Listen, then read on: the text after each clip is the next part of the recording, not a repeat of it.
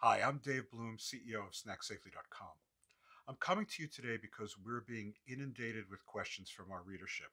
People who are confused, concerned about the FDA's recent guidance.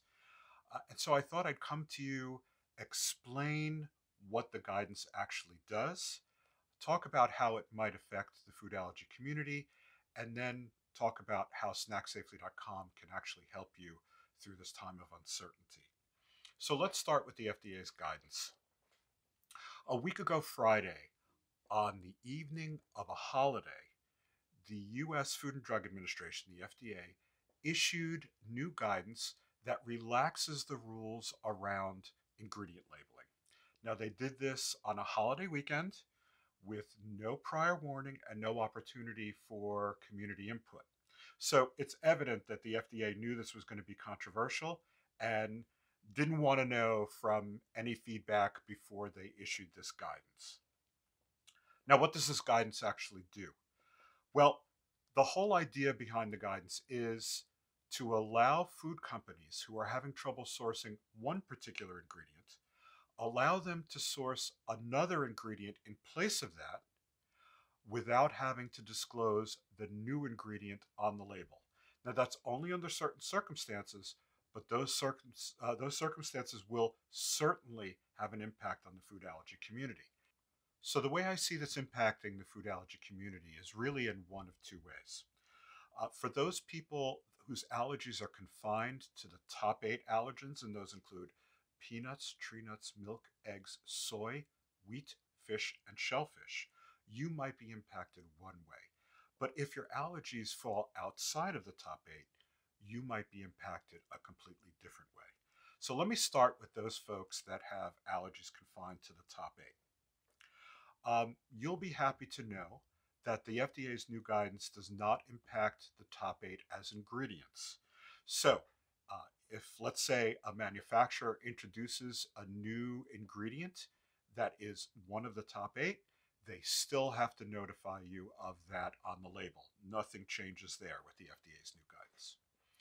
But where folks with allergies to the top 8 may be impacted really have to do with two other issues.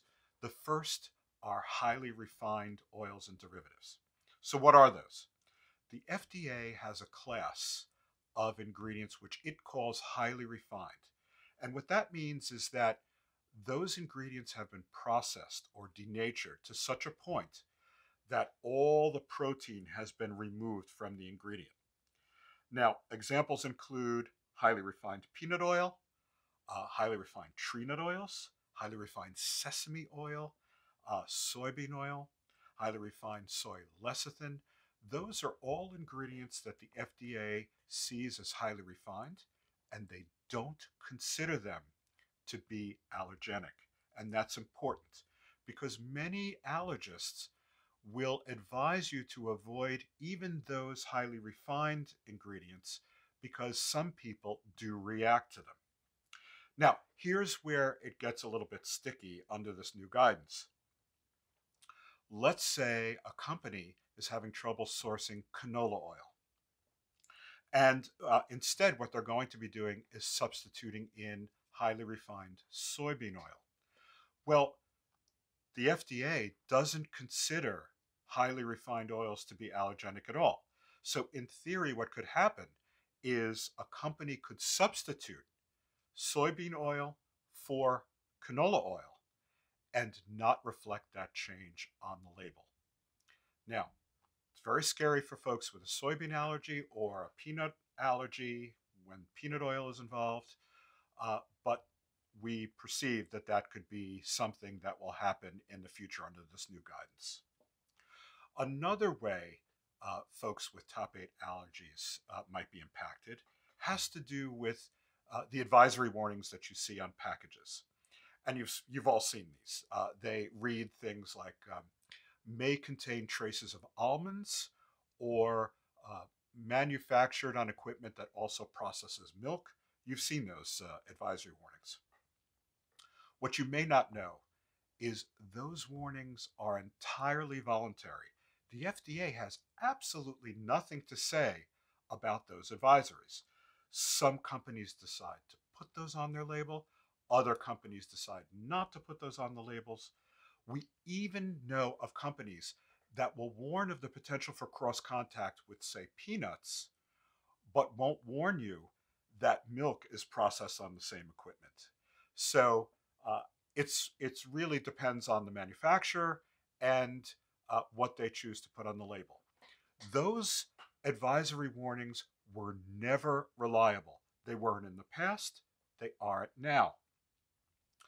What they are good for is they're good to warn you that a product is not safe for your particular allergies.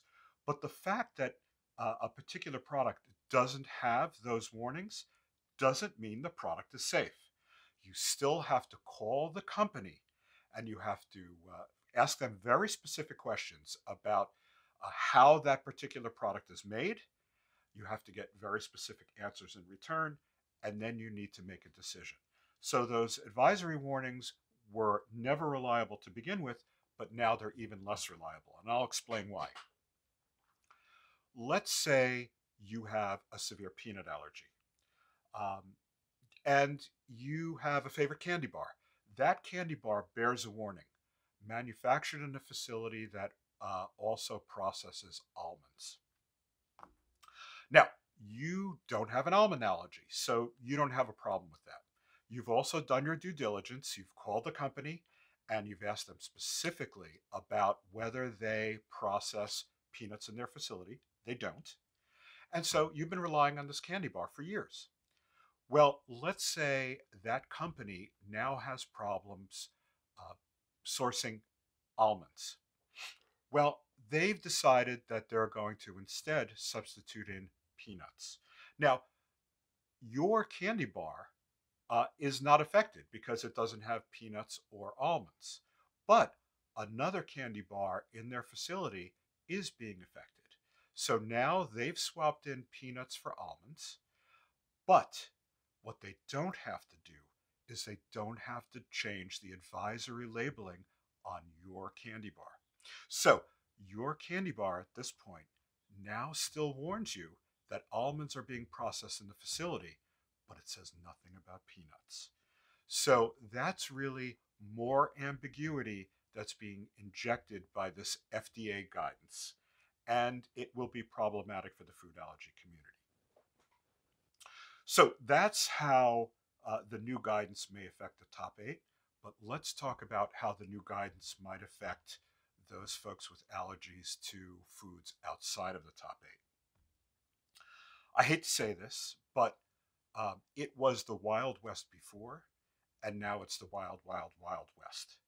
So previously, and many folks know this, your allergen of concern may be hidden under some kind of generic term like natural flavoring or maybe spices. Well, that's still the case. That was always the case. That's still the case today. Um, but I'll give you an example of where this becomes even more ambiguous. So let's say you have an allergy to sunflower seeds and you have a favorite product, and that product doesn't contain sunflower seeds, and sunflower seeds are not processed in the facility. Let's say that facility has problems processing another kind of seed, and they decide they're going to substitute for that seed sunflower seeds. Well, sunflower seeds is not a top eight allergen, so they can make that substitution without notifying you on the label. So now that product contains sunflower seeds, it's not in the ingredient listing, and there's a problem. So what can you do? I hate to say this, but you need to redouble and retriple your efforts at contacting manufacturers and explicitly asking them questions. Does this now contain sunflower seeds? Are sunflower seeds processed anywhere in the facility? You have to make those calls and ask those specific questions. And hopefully you'll get very specific answers to those questions. How can we at SnackSafely.com help? Back in 2014, we founded our manufacturer partnership with a handful of companies. That handful has grown to over 130 responsible manufacturers today. Now, these manufacturers agree to disclose in very precise detail how they process 11 allergens, which include the top 8 that I mentioned before, as well as sesame, mustard, and gluten. They disclose to us how they process those allergens, and then we give them free listings in our publications, which include our allergens product screening service, as well as our safe snack guide and custom safe snack guides that are used by families and individuals and schools and youth sports leagues and camps throughout the country. Now, as part of our terms of service in joining our partnership, each manufacturer is required to notify us immediately whenever they make a change to the formulation of any of their products. That was always the case in the past. That's the case now.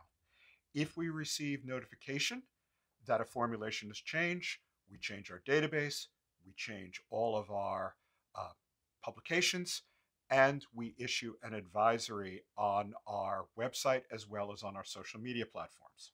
So you can rely on our publications to always have up-to-date information on the ingredients as well as how allergens are processed in the facility. So use our publications with the assurance knowing that you have the latest information. Another way we're helping is we've reached out to each of our 130 partner manufacturers and we've requested that they pledge specifically that they will not substitute any kind of ingredients without reflecting that substitution on the label. And so far, we have about 55, maybe 60 of our manufacturers have responded, and we're expecting responses continuing throughout the next few weeks. So as we receive those responses, we'll update a specific web page on our site, and you can visit that page anytime and see precisely which of our partner manufacturers have taken that pledge. So that's what I wanted to discuss today. I hope this video has provided some answers to questions that you may have had. And if you find it informative, please share it with friends and family, other folks who may be impacted by the FDA's new guidelines. I just wanted to close by saying we wish you good health.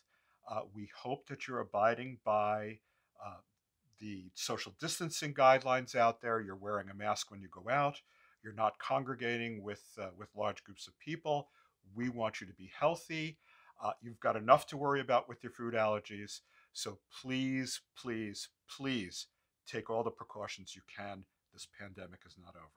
Again, my name is Dave Bloom. Happy to be with you today, and thanks very much for listening.